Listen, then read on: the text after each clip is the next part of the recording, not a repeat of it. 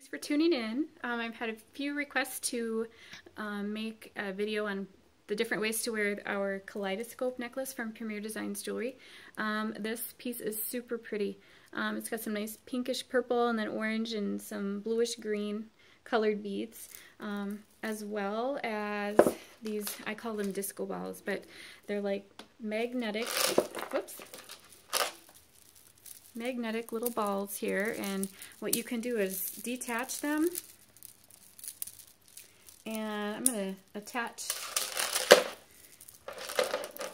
the short strand, so you can have just a short piece. You could also wear it to the side, which is really cute. I like that way too. And then if you wanted to, you could add back in, so if you detach that, add back in this necklace. I just opened it up, and then you can wear it long. Just tuck in those halves of that magnet there. So that's really cute. You can do that.